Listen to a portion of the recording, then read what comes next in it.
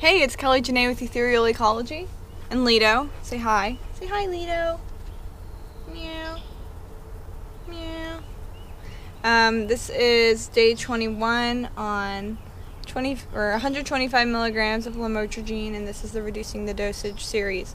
I wanted to talk a little bit about what I was experiencing this weekend in regards to my emotional reaction or non-reaction to some of the things that my friends were talking about.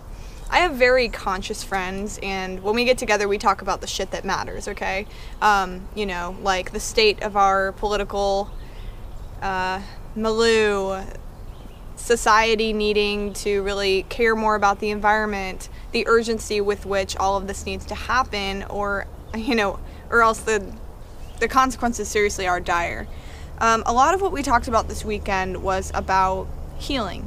And I actually wrote a journal article that I will link to this video. It was all very timely about Western medicine and that industry, the basically, corporation of Western medicine, and how we are not, as individuals and as a society, empowered to take responsibility for our health and to take holistic, natural approaches to solving the issues within us, and becoming basically a slave to the doctors and the medical professionals, even though they're basically all trained just to dole out medications. Some people obviously need medical care, but a lot of times you can focus in on your condition and figure out what your problem is simply by having awareness, and then understanding that there's different methods that you can take, acupuncture, spiritual healing, herbal medicine, exercise, getting in touch with nature. So my friend told me about this website called Holistic Lives Matter, and he was saying that, and this might seem like a conspiracy theory, but the more that you pay attention, and hopefully the people listening to this are sort of aware to this anyways, and if you're not, then hear me out, because there's a lot of sneaky things going on in this world. But this website's called Holistic Lives Matter, and it's about how all of these holistic doctors who have made remarkable discoveries and breakthroughs about holistic ways to heal people with chronic diseases like cancer, to completely eradicate those from their body so that they're completely healthy again, they're disappearing.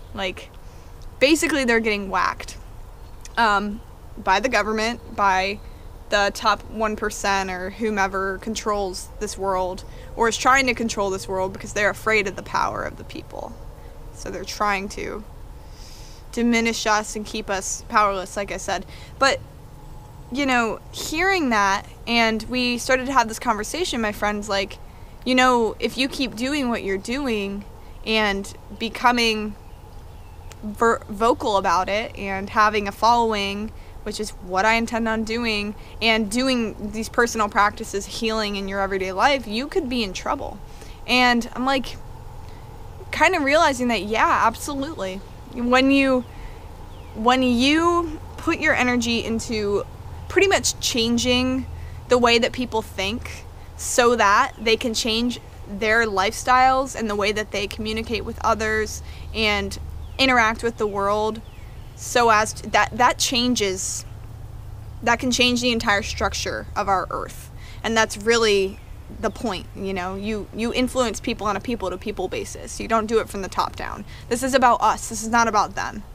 We are all one, and together we can overcome all the BS, all the conspiracies, all the corruption, just by coming together and getting back in touch with our environment.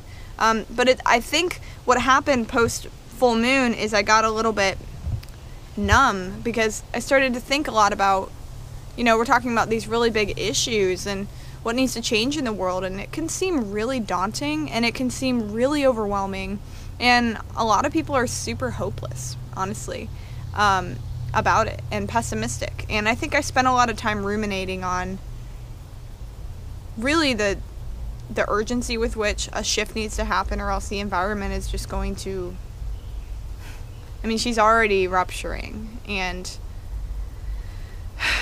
you know, you look out at the world, you go to stores, and it's just plastic.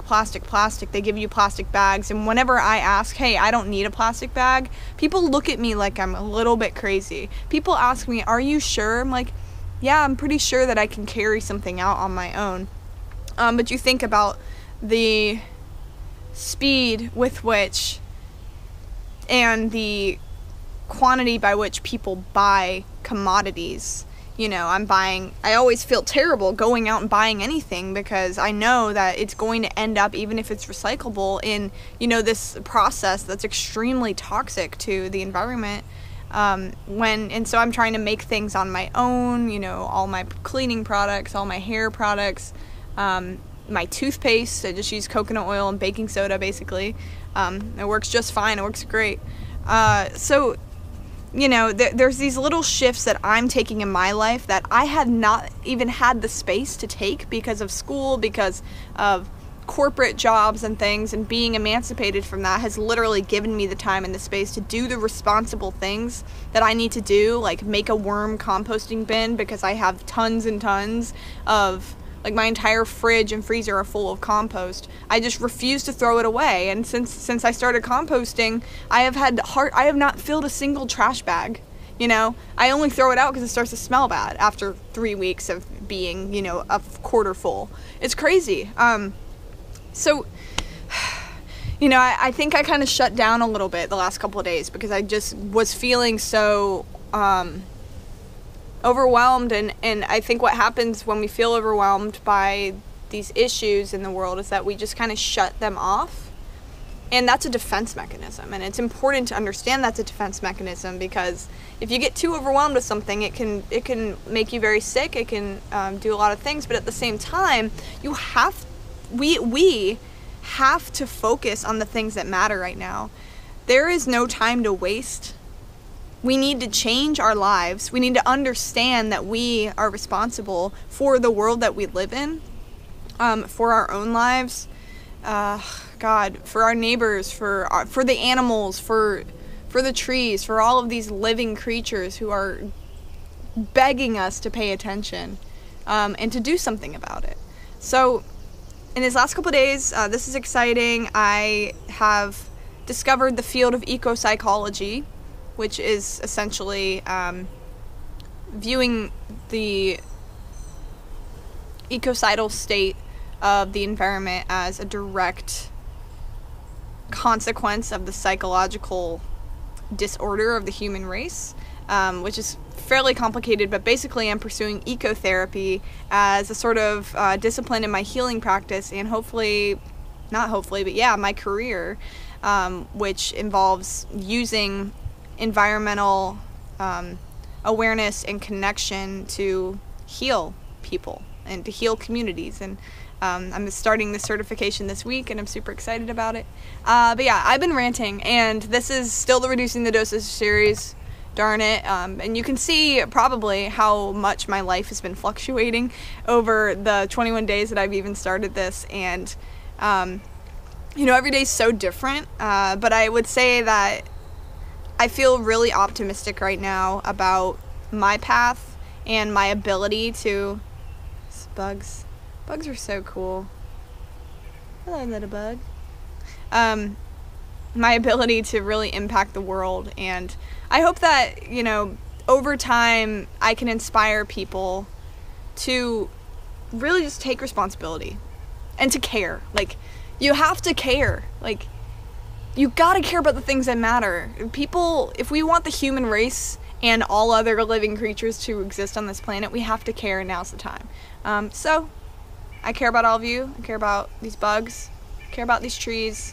And I care about my mental health and your mental health. So, Reducing the Dosage is still going on, and I feel pretty good that I'll be able to go down to 100 milligrams really soon. Woo! Thank you for listening. Stay tuned. Maybe the videos will be shorter next time. Maybe not. Whatever. Bye.